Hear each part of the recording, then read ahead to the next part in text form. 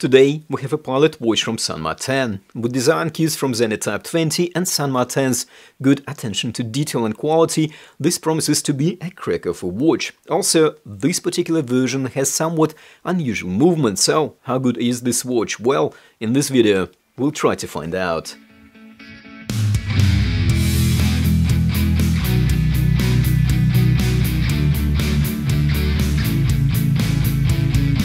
Hello and welcome back. I had my eye on this watch for a while now. I think it is a very interesting timepiece. However, I see it as being overshadowed by a newer and more expensive offerings from San Martin. Nevertheless, in my opinion, this somewhat underrated watch deserves another look. This watch comes with three different movement options: Swiss Sellita SW200, a slightly cheaper PT5000 movement version, and the most affordable option which we have here, powered by Japanese YN55 movement made by Orient.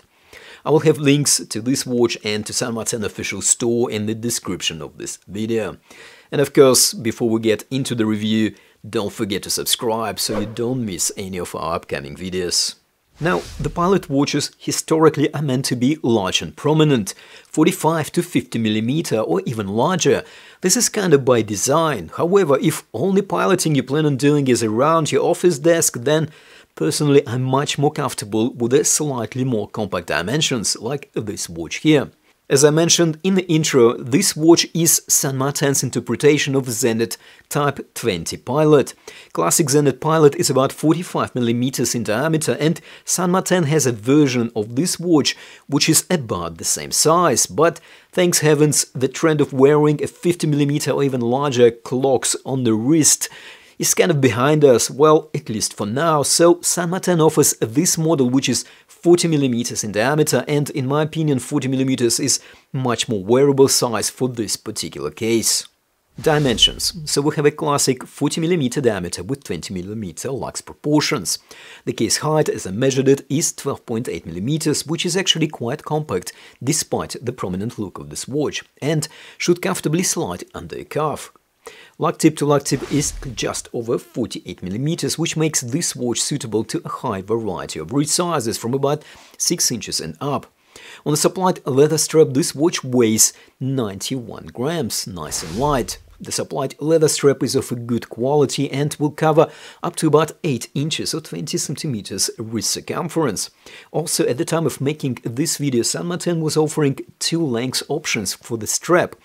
The first option was long one, which is default shipping option and the one that actually we have on this watch. And the second one is the short style, suitable for wrists from about 5.9 to 7.5 inches in circumference. Dial maintains a vintage Pilot watch aesthetics. Dial background has an interesting grainy texture and a gradient look with a slightly lighter center and a darker shades towards the perimeter. Looks like Arabic hour indices were made of luminescent material and applied straight to the dial. Well, actually, San Martin calls it 3D printed indices, so probably the hour indices were printed with luminescent material straight onto the dial. The minute chaptering and the 5-minute intervals are printed as well. The print is nice and crisp. Dial design is very clean and minimalistic. There is no date, and we get familiar hexagon San Martin logo on top and a simple two-liner above the 6 o'clock marker. We have a prominent cathedral-style hands. I always prefer hands with a good length, and here San Martin didn't disappoint. We can see how the minute and the second hand stretches all the way to the edge of the dial.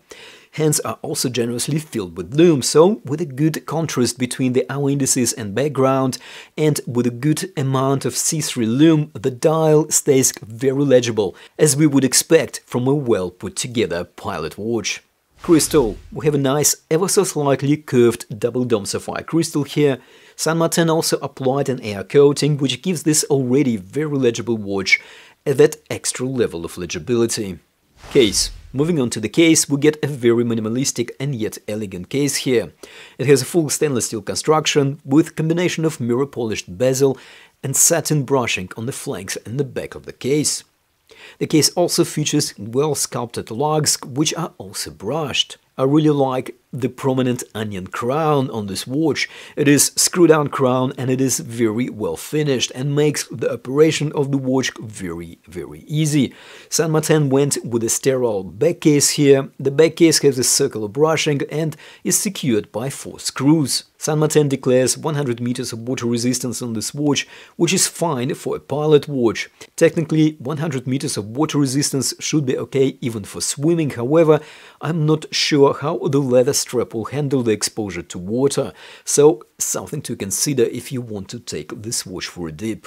Movement. Now, as I mentioned earlier, San Martin offers this watch with 3 different movements: Swiss Solita SW200 and Chinese-made PT5000. Both of these movements are, of course, clones of Swiss ETA 2824 movement, which beats at 28,800 vibrations per hour. And there is also a more budget-friendly option with YN55 Japanese-made movement manufactured by Orient.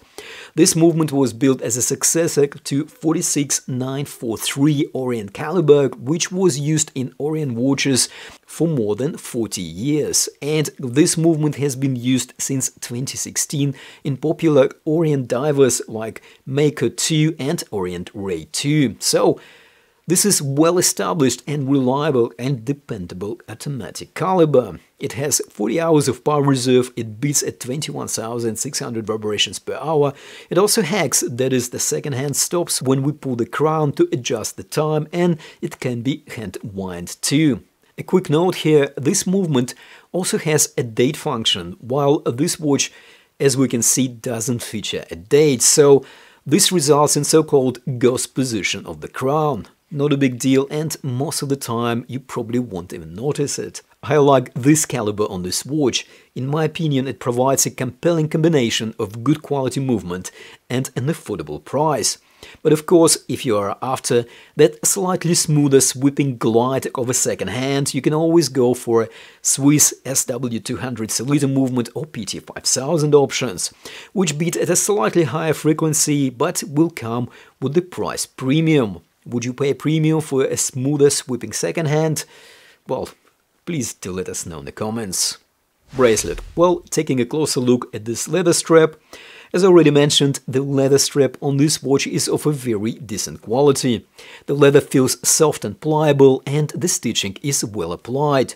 It has no taper, so it is 20 mm by the lugs and by the buckle. We also get a well-sculpted branded buckle here, which can be taken off and reused on another 20 mm strap, should you decide to replace this one. And as an added bonus, this leather strap comes with a quick release, which makes it very simple to remove it without any tools.